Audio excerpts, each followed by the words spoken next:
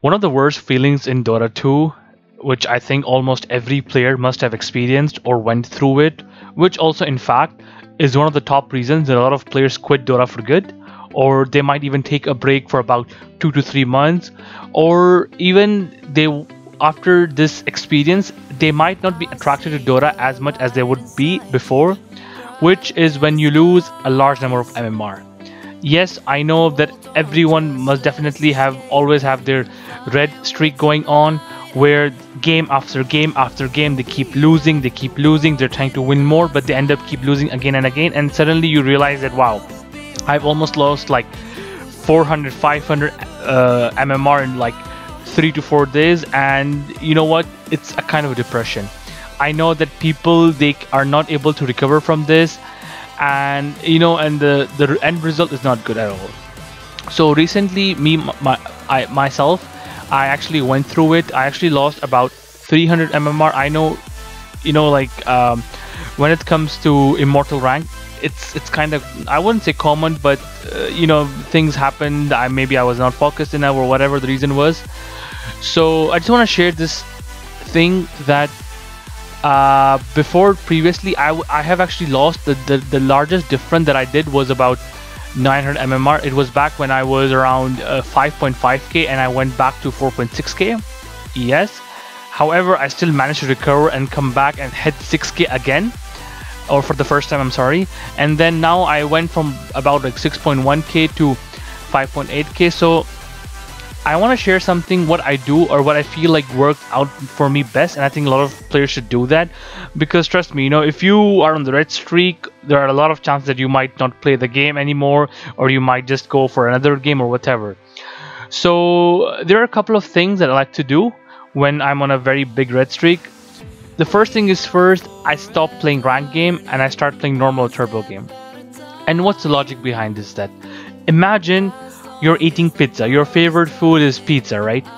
Let's say every weekend you eat pizza. Now imagine that every day you start to eat pizza. What's gonna happen? You might become getting tired to eat pizza. Rank game is something like this. That's why I'm completely against when I see a lot of players, they play like 8 to 10 MMR games, rank games every day. I'm like, that's not gonna work out. Why? Because when you play a rank game after a certain, let's say 1 or 2 days gap, or maybe even after some time, you are hungry. You know what, you go into the game and you're like, you know what, I'm gonna crush this game. I'm just gonna pick my best hero and I'm just gonna win everything. I'm gonna be the carry, the support, the mid, the off, the safe. I'm just gonna be one-man army, right?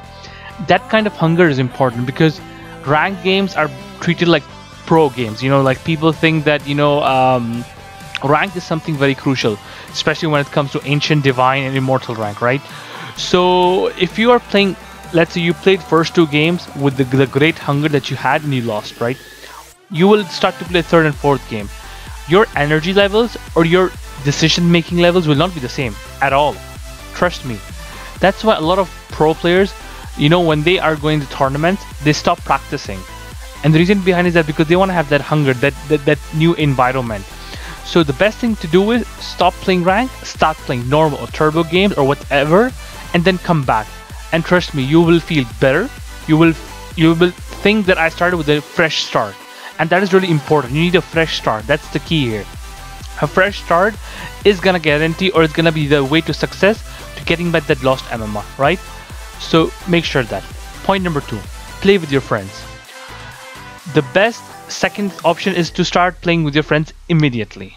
And trust me, what that does is it changes the environment. First of all, instead of losing minus 30, if you lose with your friends, it's gonna be minus 20, and that's like, let's say, better than losing 30 MMR. But when you play with your friends, maybe your friend is a good player, and maybe you kind of feel like you are getting, I don't want to say boosted, but you feel like your friend might be carrying your burden. So it's always good that you play with a friend. You kind of share the pressure, and it ends up meaning you playing better.